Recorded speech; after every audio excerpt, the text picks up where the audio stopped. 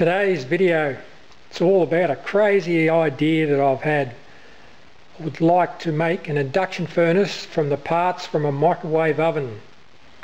Now how hard can that be? Better get started and we'll find out.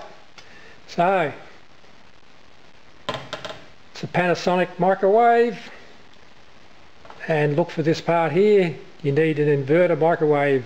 No other microwave will do the job. This is a quick test to see if the microwave oven is working. Put on maximum power level, 30 seconds, and press start.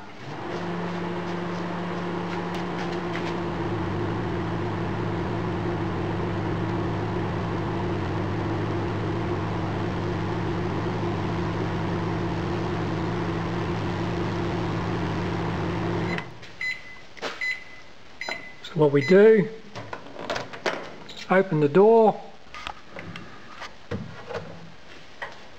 Now I can feel warm air in there. I know that the inverter is working.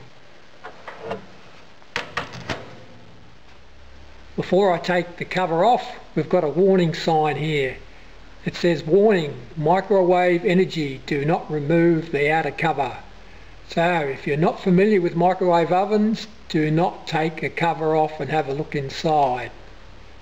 Now we've got the safety warnings over. It says do not open, no user serviceable parts inside. Well, there are, and I'm going to modify them. And the second point is, it says to be serviced only by service technician trained by the manufacturer. Well, I'm not trained by the manufacturer, but I use a lot of common sense. The cover's been taken off. This is the part we want.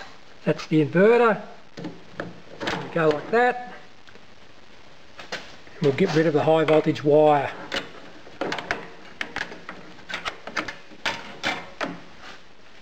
Here is a good close-up look of the inverter, and I've wrapped the wire around the primary side of the transformer, and it's connected to my meter. And what I'd like to know is what frequency does it run at, so I'll have to run it.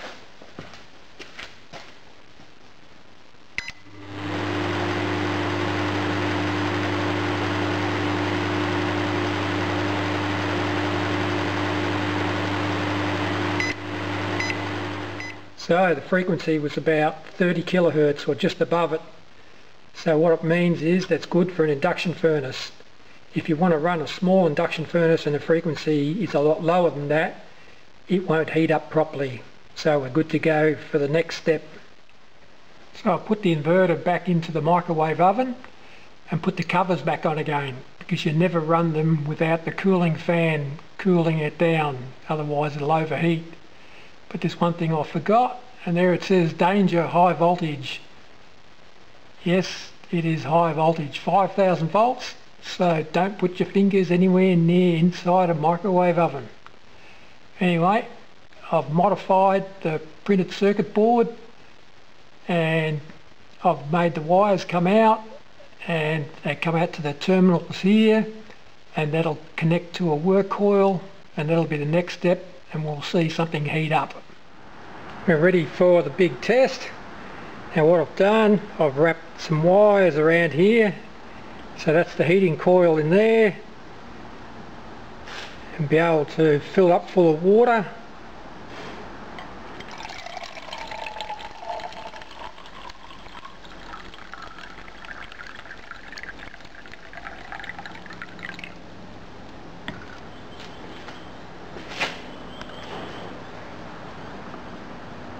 There you can see the microwave oven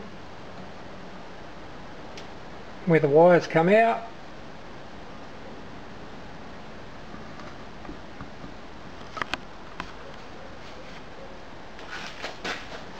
And we'll dial up some time.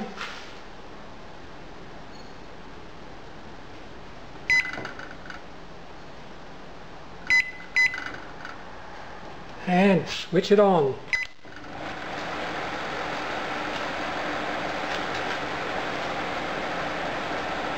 Ooh, it's starting to get hot that quick.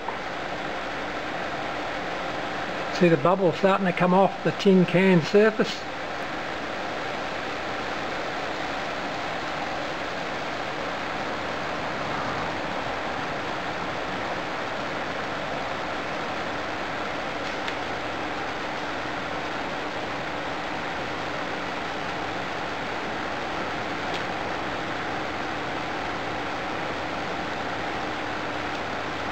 It's been 1 minute.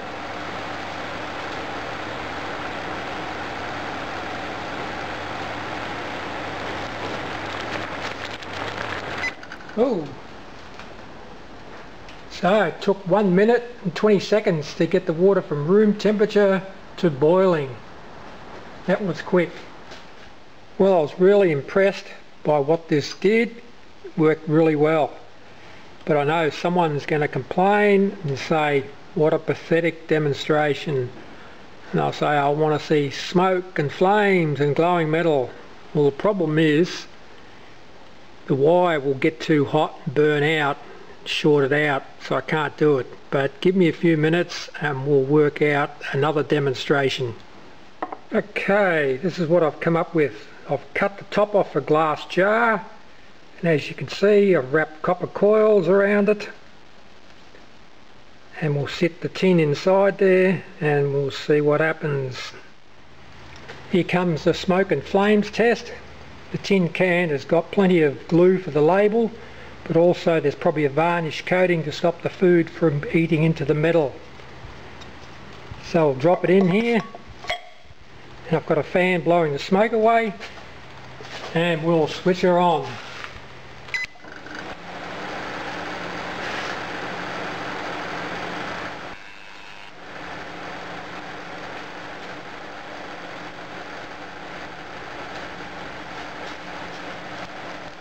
Oh, look at that, it's glowing already.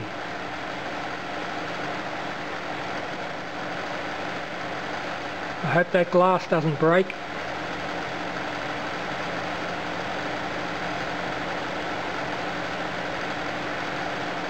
Wow, look at that.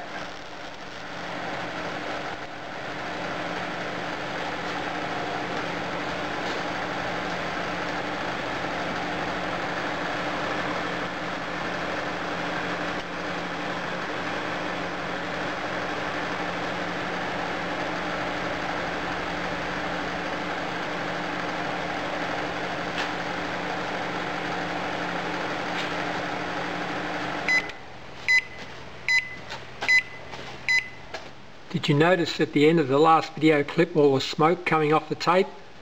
Well, this is what happens. It gets very hot. The reason being is because there's a lot of current circulating around that coil, but also there's a lot of radiant heat coming off that tin can when it was being heated up.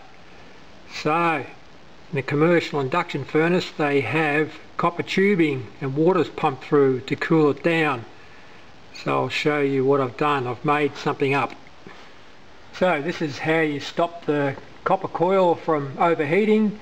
You bend a lot of copper tube into a coil like that and pump the water through. And this is the coil for my crucible. So I've dismantled the microwave oven, and these are the two parts that I got off it. Is the timer, touchpad and the inverter. And what happens is the power goes through there into a transformer and then into the heating coil. Now what I've done is I've got a separate power supply to run these 12 volt fans. One is the cool inverter and the other one is the cool the transformer.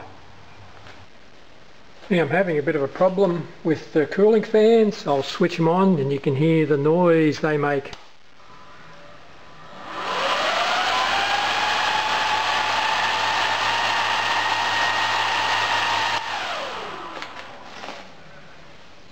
Yeah, they are just too loud. I'm going to have to find some quieter replacements for them, otherwise it'll drive me crazy with that noise.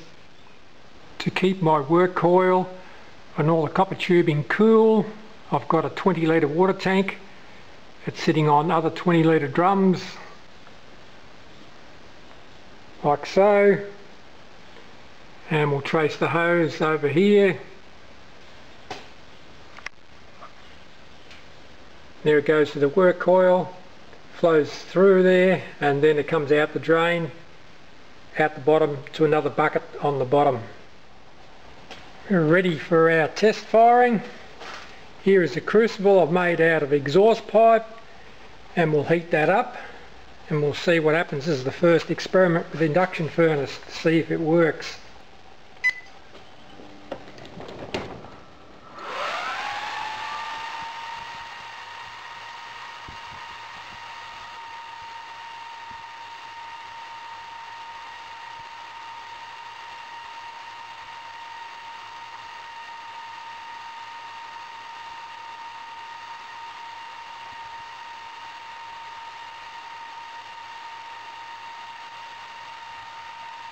Here's the peak down the crucible.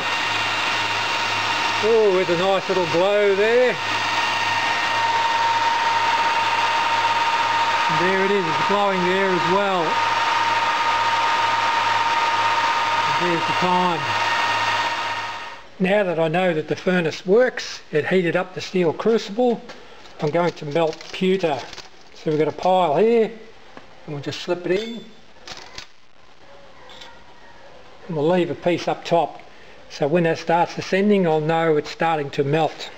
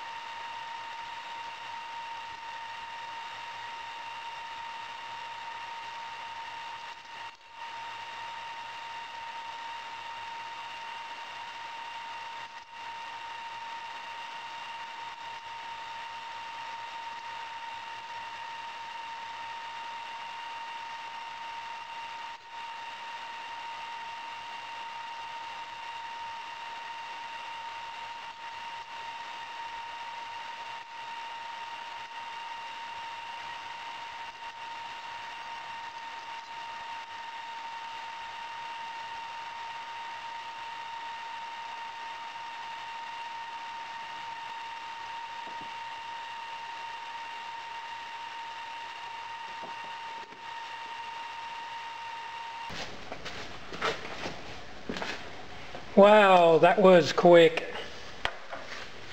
Really quick.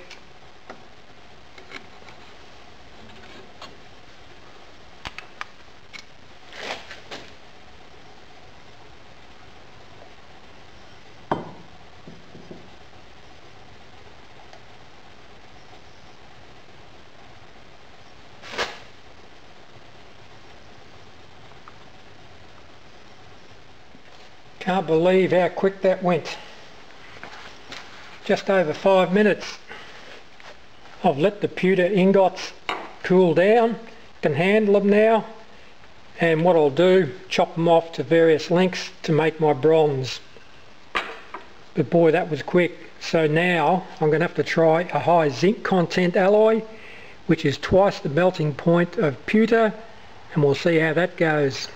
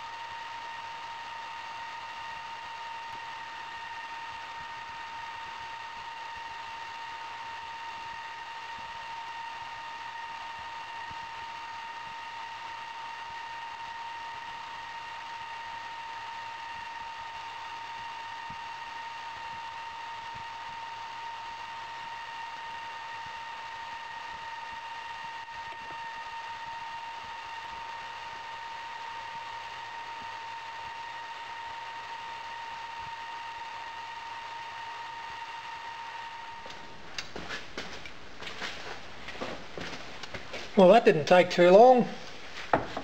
17 minutes.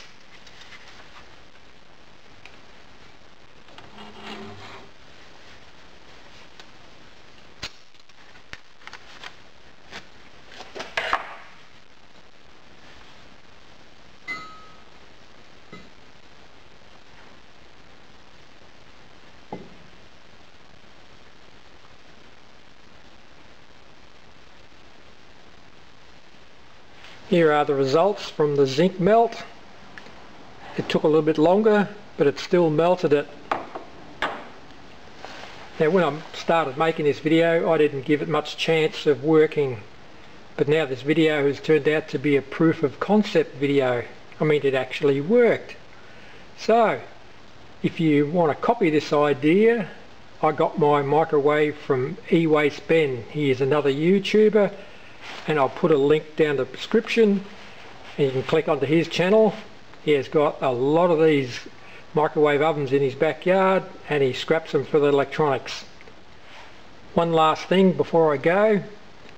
While I was attending the North American Model Engineering Show in Detroit, I saw this book, and it's quite an interesting book.